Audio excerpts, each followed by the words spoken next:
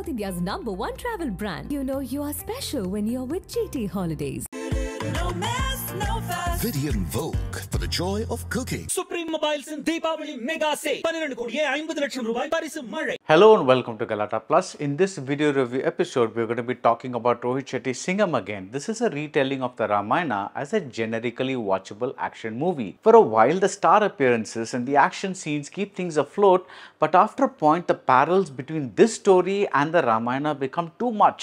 The film begins to take itself too seriously and stops being fun. The rest of this review may have spoilers, so watch at your own discretion. There have been many adaptations of the Ramayana in Hindi cinema. One category of films deal directly with the epic, like the recent Adipurush. The other category of films is more interesting and it deals with stories based on the epic. In the 1980s, we had the Manoj Kumar starrer Kalyug or Ramayan, where a modern day avatar of Hanuman solves the problems in the family of a man named Dashrath. In the 1990s, we had Suraj Barjatia's Hum Saath Saath Hain, in which an insecure stepmother caused the eldest son of an industrial family to be banished so that her own son could become CEO. In the 2000s, we had Rakesh Omprakash Mehra's Delhi 6, where events in the protagonist's lives are paralleled with events from a neighborhood staging of Ram Leela. In the 2010s, we got Mani Ratnam's Ravan, a psychological drama that played with the perspective of hero and villain.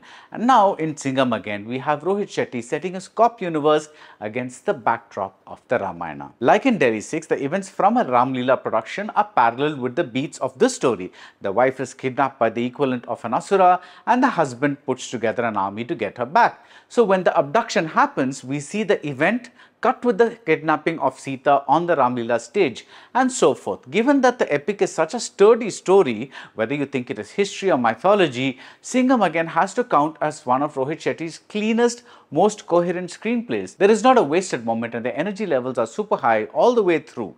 In the mindless time pass subgenre of films, this is certainly a watchable entry, especially with a parade of stars: Ajay Devgn, Kareena Kapoor Khan, Deepikapadukone, wisecracking Ranveer Singh, Tiger Shroff, Akshay Kumar, Jackie Shroff. In the midst of this mayhem, Deepika actually squeezes in a few seconds of pretty fine acting when facing a woman who's lost a husband. Given the entertain at all cost agenda, I didn't particularly mind that the screenplay does not follow up on interesting tangents, like when the Ravana equivalent accuses Rama of Imandari ka Ghamand. There is a case to be made that Rama was so righteous that this trait almost became a badge he wore with pride.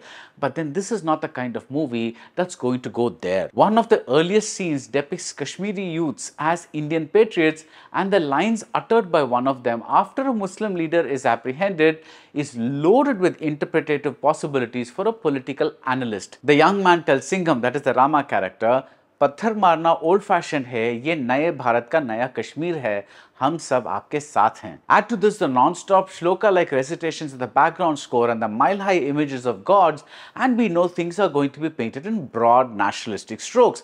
Now that is not a problem, that is a prerogative. No one goes to a movie like Singham again expecting subtlety. And despite this, there are interesting touches in the way this film uses language. On the one hand, we get dialogues from the Masala era. When Singham is asked why he became a cop, he says, सितारे आसमान में अच्छे लगते हैं या फिर शेरों के कंधे पर. He's referring to the stars here on his stripes. On the other hand, we also get a young modern India where youngsters educate their fathers about what a situationship is. Kareena plays a member of the culture ministry and the grand Ram Leela is her idea, but she comes across as a modern woman who genuinely believes that the Ramayana is history and not fiction, like her bratty son claims. For a while, this old new flavor works well and the star appearances and the action scenes keep things afloat, but after a point, the structure, the parallels between this story and the Ramayana become too much.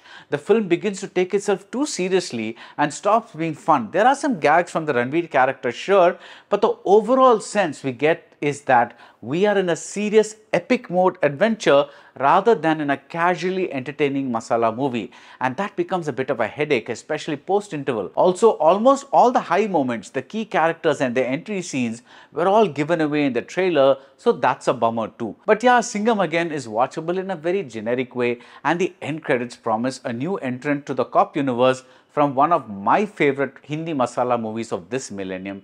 If this film makes a ton of money and the next one gets made, I'd be interested in watching what they do with that character. And that's it about Singham again. If you like this video review, do subscribe to Galata Plus and see you soon at the movies. South India's #1 travel brand. You know you are special when you're with GT Holidays. No mess, no fuss. Vidian Vogue for the joy of cooking. Supreme Mobiles in Deepavali Mega Sale. 12 கோடியே 50 லட்சம் ரூபாய் பரிசு மழை.